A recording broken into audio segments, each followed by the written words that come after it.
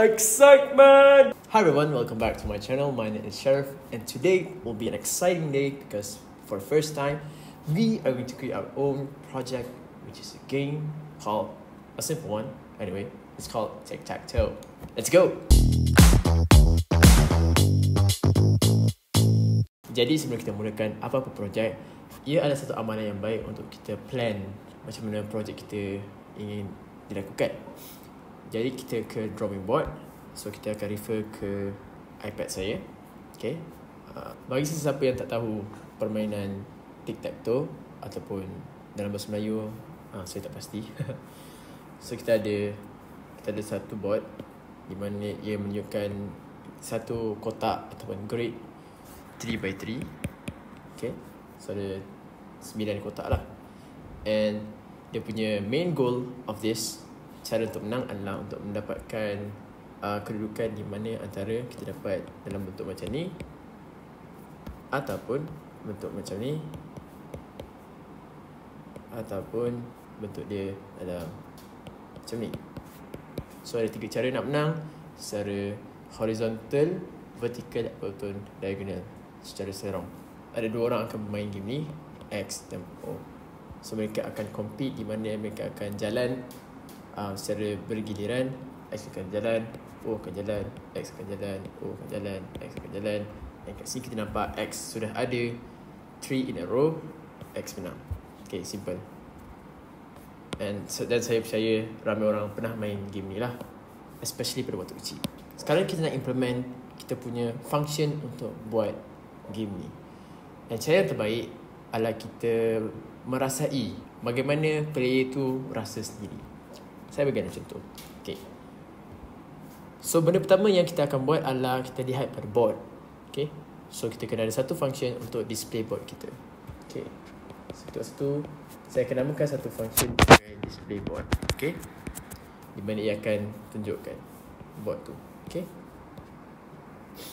Dan contoh board tu kita sudah ada beberapa pieces yang ada lah. X, O, and then kita ada X, and then kita ada O. Sekarang ni bila kita dah display board kita, sekarang player tu akan tengok ini adalah giliran saya dan saya ingin memikirkan cara untuk saya menang. Okay. Sekarang ni bayangkan sekarang ni turn kita adalah X.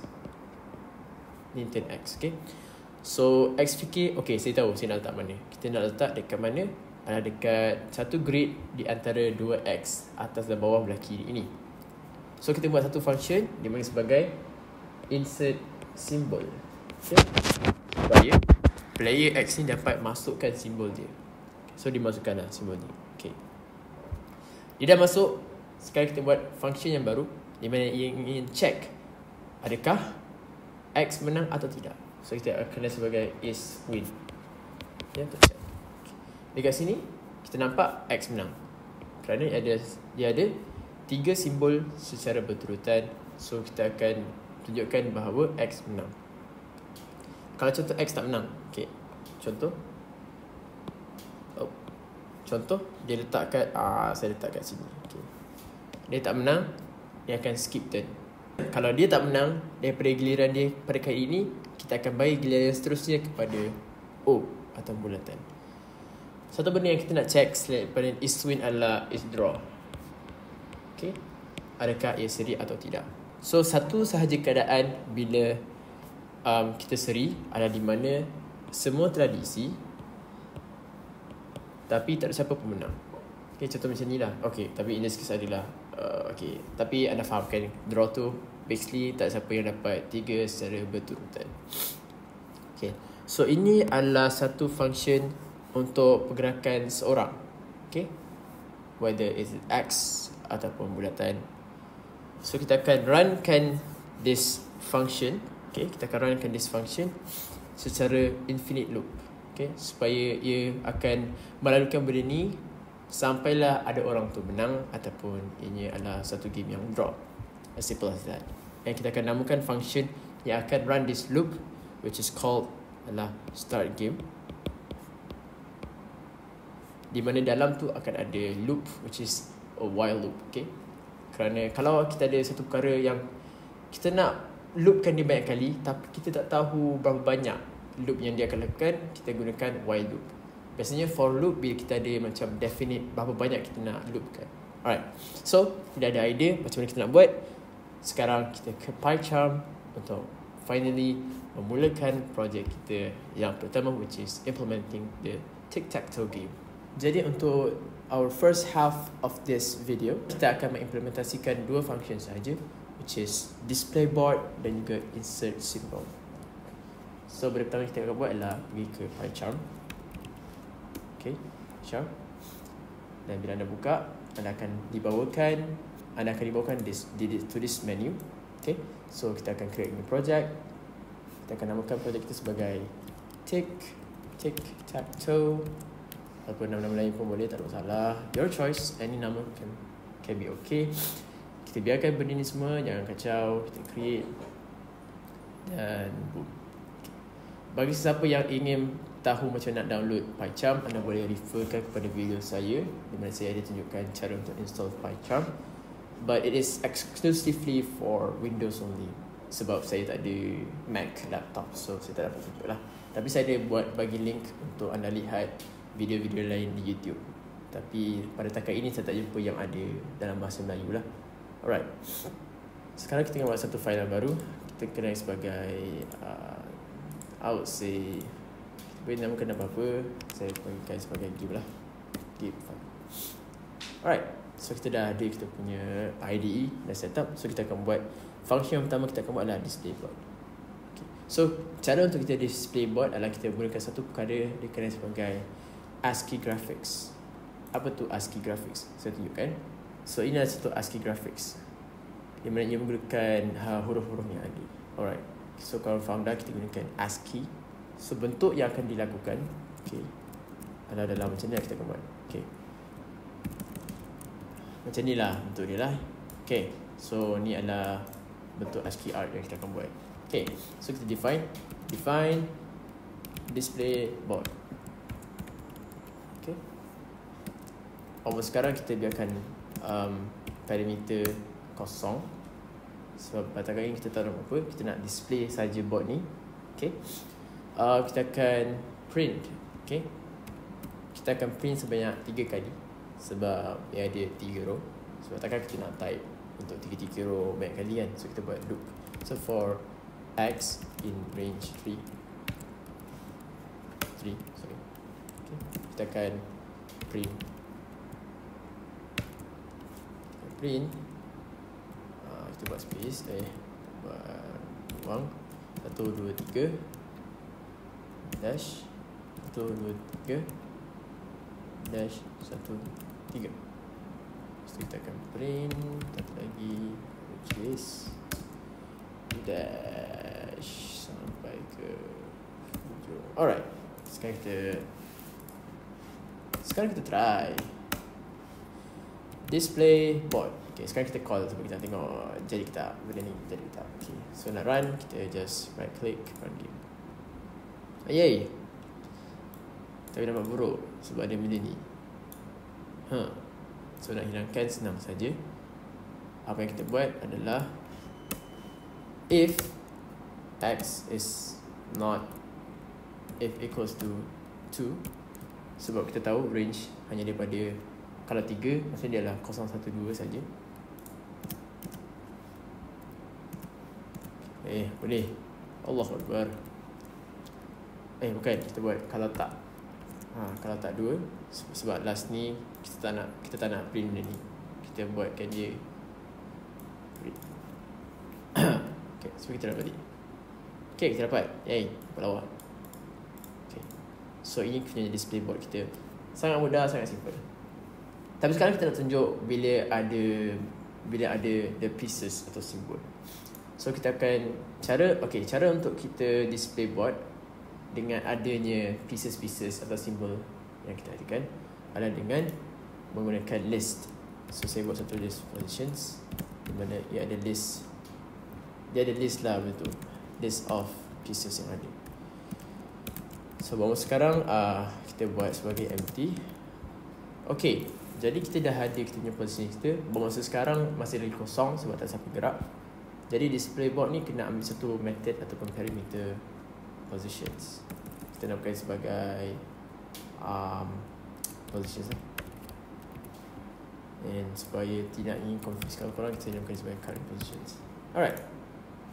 Okay, so sekarang kita nak masukkan simbol yang ada tertera ke dalam ini. So, sebelum tu kita taruh beberapa simbol lah. X, ini O, A, O. Okay, kalau based on this position 1, 2, 3 untuk 1, 2, 3. Satu ni pula adalah 4, 5 dan 6. Korang faham lah susunan dia. Jadi kalau X ada kat sini, maksudnya X adalah di sini. And kalau O kat sini, maksudnya dia kat hujung bawah sini, which is O. Okay. So korang nampak lah dia punya bentuk dia. Senang saja ni. And kita ingin jadikan apa yang kita tertera kat sini dalam konsol kita. Tapi ia menginvolvekan beberapa mathematic, I would say arithmetic sequence macam tu. Hi there, it's the editor. Jadi saya perasan kalau tak ada penerangan yang lebih terperinci, mungkin anda semua akan macam confused. So saya rasa saya patut beri penerangan yang lebih lanjut. Okay, berbalik pada kod itu yang tadi. Okay, kalau korang perasan, kita punya jadi cara dia iterate adalah senang saja. Mula kita bayangkan ada board kita lah, which is the grid. Dan saya buat range dia sebagai 3. And kita tahu range 3 sama dengan 0, 1, 2. So kita boleh bayangkan the rows as this range of list. So kita akan kata ni row yang ke 0 when x equals to 0, x equals to 1, x equals to 2. Okay, so kita mulakan dengan row yang pertama, which is x is equal to 0. Dan kita tengok position bila x, which is 0, darab dengan 3 sama dengan 0. So maksudnya ini adalah index 0. So kita akan ambil yang ni, kita apalah x. Seterusnya position x darab 3, 0 darab 3 tambah 1, 1. Jadi kita kata this index. Sebab ini 0, ini 1, 2, 3 dan seterusnya. So kita tahu ni x dan ini pun seterusnya dan x. Okay, 1, 2, 3 habis untuk satu row. The next row, bila x equals to 1, x darab 3 is equal to 3. Dan kita tahu this is the index 3. Dan dia akan jadi empty sebab tak ada apa-apa. Sebab kat sini 0. Dan the next one, 1 darab 3 adalah 3 tambah 1 dapat 4. So ini adalah index 4 dan kita akan isi 0 kat sini dan kita akan dan seterusnya. Okay. Cara untuk figure out macam mana kita nak placing ni, kita kena test and kita kena tengok dia punya rentak dan sequence dan pattern corak dia lah. Jangan risau, tak dapat untuk kali yang pertama tak ada masalah. Jadi inilah cara implementation untuk peletakan simbol-simbol ini berdasarkan list yang kita ada. Okay, itu saja. Harap anda faham. Balik pada video. Okay, so kita try. Adakah ia jadi ke tak? Kita run sekali lagi. Kita lupa letak. Alright, kita run. Okay, boom. Nampak tu? Cantik. Okay, tak cantik. Sekejap. Kita run. Alright, sekarang dia jadi apa yang kita nak. Okay, and kita kena try lah. Kita tak boleh biarkan, kita tak boleh try test sekali je. Kita kena try. Kalau kita tak x kat sini, x kat sini, bulat kat sini, bulat kat sini, kita try. Kan?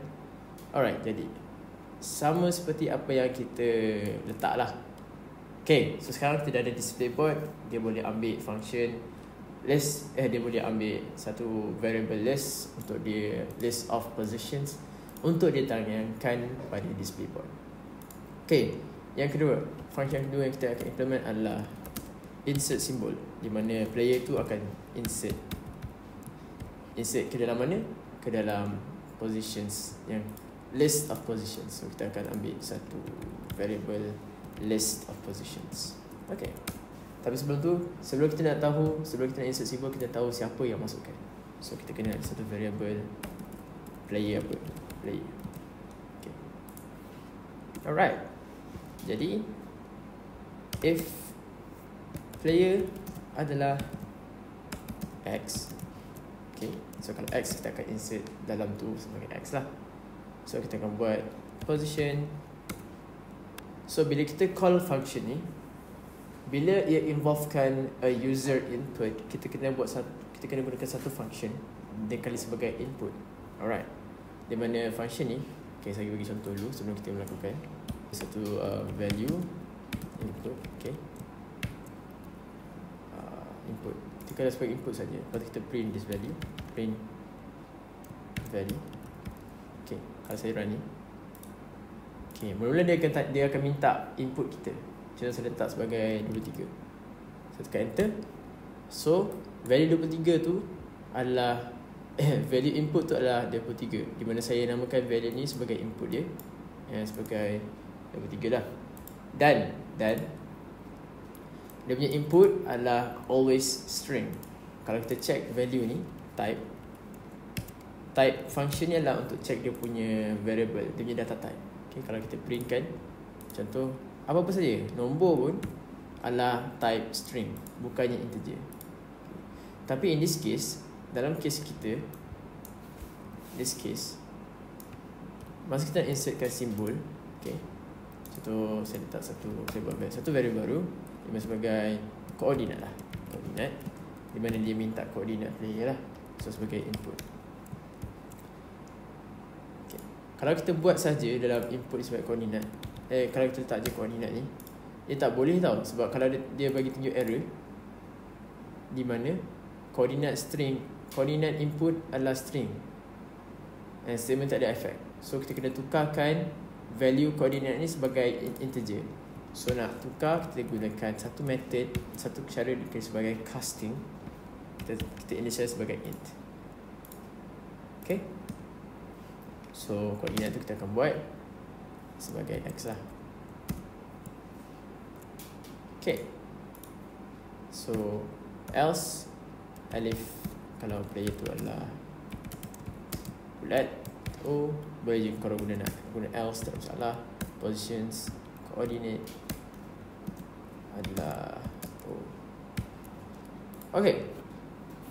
Okay, macam nampak menarik. So kita akan cuba buatkan dia. Alright. So kita dapat, so kalau kita runkan ni, okay, kita dapat display kosong. Sekarang ni kita run function insert symbol. Insert symbol player yang akan mulakan adalah X lah. Kita letak X, and position kita adalah current positions. And bila kita dah letak benda tu, letak simbol, kita perlukan dia display sekali lagi lah. Okay, kita run. Okay, sekarang ni dia minta 1, 2, contoh kita nak letak kat tengah ni, kita nak letak kat tengah, kat tengah. So sini adalah 1, 2, 3, 4, 5. So kita letak koordinat 5. Okay, 5. Jadi kalau kita lihat, apparently ia bukannya yang kita harapkan. 5 dia kat sini.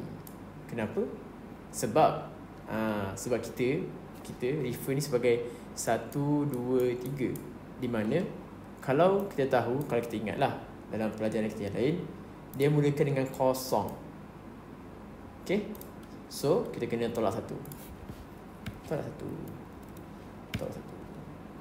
Okay, so kalau kita buat balik, dia akan berada di tempat yang kita nak X kat situ. Okay, kita try lagi. 7 akan dekat sini. Okay, betul lah, tempat yang sama. Alright. So sekarang kita dah implement dua function, and ianya berjalan seperti apa yang kita nak. Baiklah, itu saja untuk video kali ini. Kita telah implement dua function. Yang pertama, which is display board, dan juga insert symbol. Dan kita akan teruskan di video seterusnya, which is the 3 other functions, which is isWin, isRaw, dan juga start game. Okay, jumpa anda di video seterusnya. Kalau ada soalan ataupun kemusykilan, jangan lupa untuk komen di bawah. Saya seronok untuk menjawab persoalan anda. Like video ini, subscribe channel saya untuk lebih banyak konten, And see you guys on the next video. Assalamualaikum. Bye bye.